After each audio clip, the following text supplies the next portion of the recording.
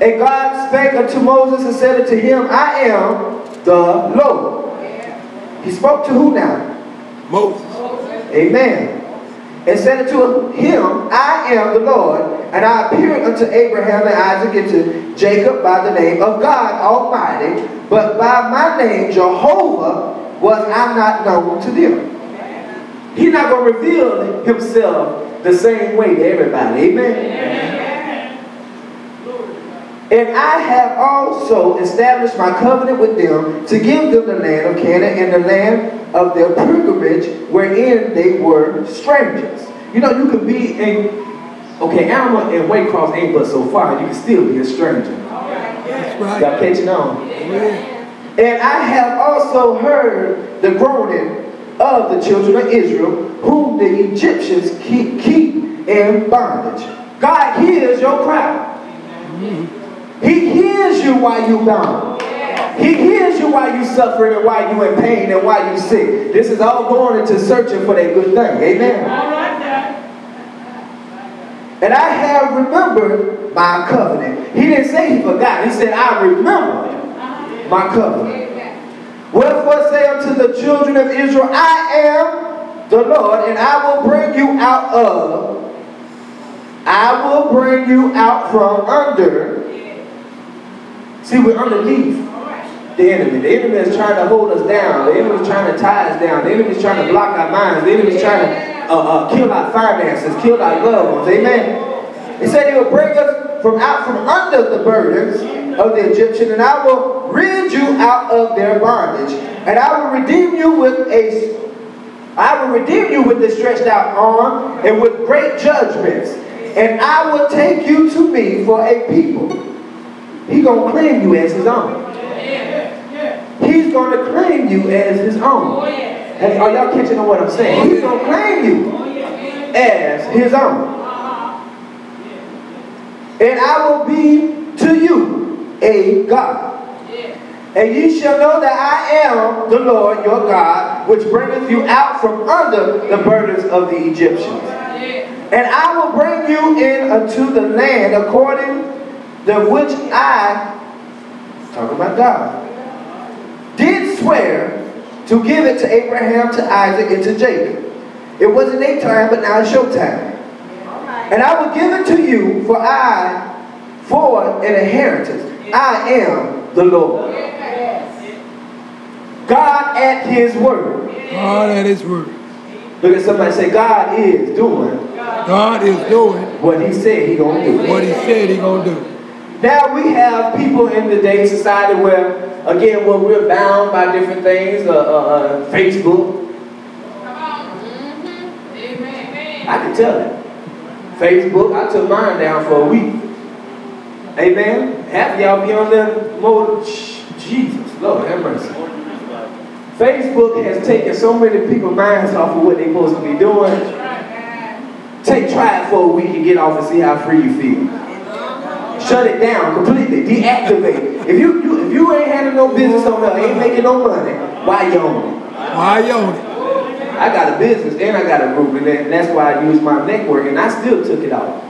Because if it's not provided for you like God can provide for you, then why are you still active with something that's trying to deactivate you? Yeah. Now, we have a time where we are supposed to come in fellowship. We're supposed to come be together. A time where we're supposed to be free with one another, just to enjoy each other's company. But we can't do it because we got too many people trying to. Come on. People are trying to block us from having fellowship one to another. Yeah. If they don't like your pastor, they're going to talk about you to another pastor. If they don't like that pastor, they're going to talk about that. When they find out you go to this church, they're going to talk about your church. Who cares? Who cares? The word just said that you will see God for himself. You will see God for himself. You ain't got to even stand up and say, well, I know my pastor real. You ain't got to say it. In Isaiah, what we was just at, Isaiah the 43rd chapter said, people of Israel, you are my witnesses. He's using us as witnesses on tonight. He's using you as witnesses on Tuesday night. He uses you as witnesses on Thursdays and Fridays or Saturdays when you go out to singers or Sunday mornings when you go to your church. He's using you as a witness. He said, I chose you. Point to yourself and say, he chose me. He chose me. To be my servant so that you would know me and believe in me. See, we are bound by doctrine, and we're bound by philosophy and all this stuff. We are bound by things that people want to make us sound just too good. Amen. Only thing I know that God made just so perfect was Jesus. Amen. And he was struggling himself. And he still made it on the other side. Amen. So none of us in here are perfect. Look at somebody and say, I'm not perfect. I'm not perfect. But I'm seeking perfection. But I'm seeking perfection. Now I'm going to clear that up. We can be perfect in some things. If you are addicted to crack and you're not doing crack no more, and you don't have a taste for crack no more, you have perfected that part of your life. Yeah. If you were suffering with cancer, those that suffer with cancer, and you conquered it because of God and it never came back, you have perfected that sickness. So that means you can go back. See, some people still have those sicknesses and think that God healed them, or they still have those addictions and think that God done healed them from.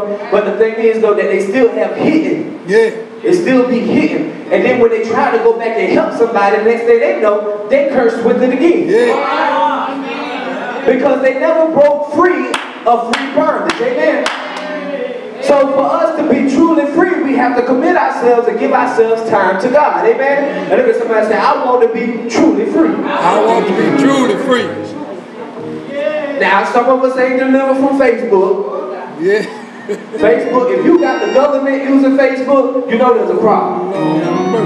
If the government is partaking in something that normal people is partaking in, the Facebook was not that big about 7-8 years ago. Now it's a wild thing. Billions and billions and billions of people. Chinese folk, African folk, Japanese folk, all these different folk are using the same network. Am I correct? Oh yeah, you're right, preacher. And then the Christians are getting on there and we fighting one another, fussing at one of each other. You ain't cussing them out in public, but you get on Facebook and act like you're a big dog and cuss them out on Facebook. So you are bound. Those that was here last night know we talked about the Chinese restaurants and all the different, going to those different nationality restaurants and stuff like that. They have different ways to draw you in.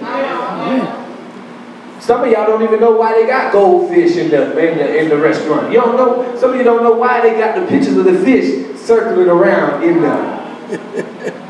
Y'all just go and sit in there, and be there about 7 times in a week. I know, I can talk about it because I need to get delivered from it. Amen?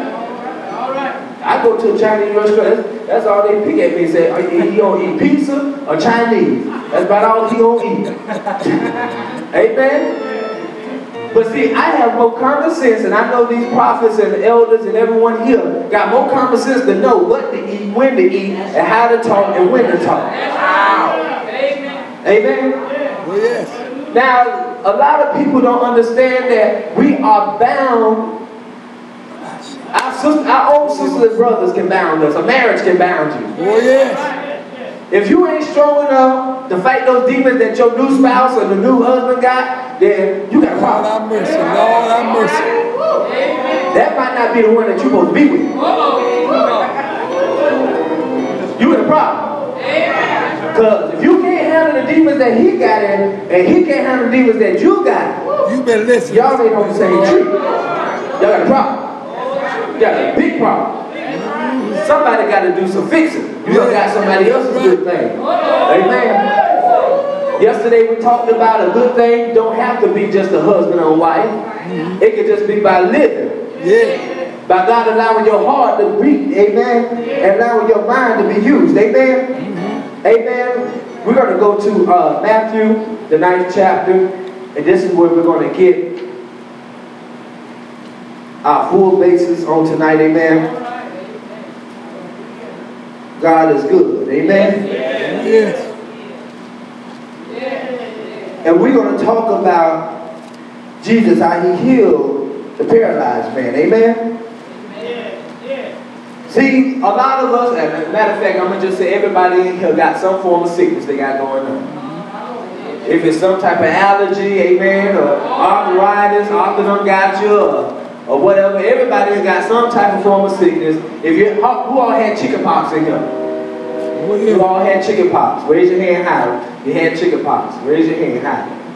Okay, everybody that has chicken pox in here has a strand for shingles on their spine. That's right.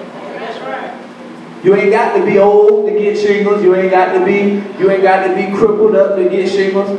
Amen. It's in you. Cancer is in you. You been drinking. How many of y'all drink the water, right? Drink y'all water. Oh, Lordy.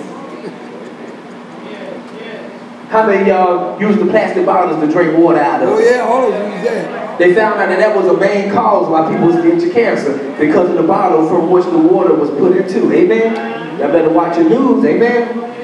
So now the only way we can get healed, unless we come to church. We got to come, at least come into the hospital. The wait time ain't that long. It's on you how you want your wait time.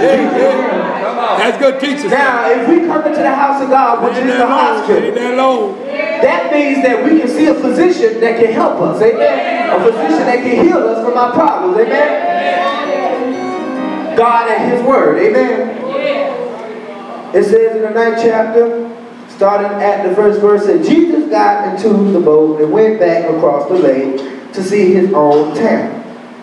Well, some people brought to him a paralyzed man, lying on a bed. When Jesus saw how much faith they had, he said to the paralyzed man, in this Bible here it says, "Courage, my son, your sins are forgiven."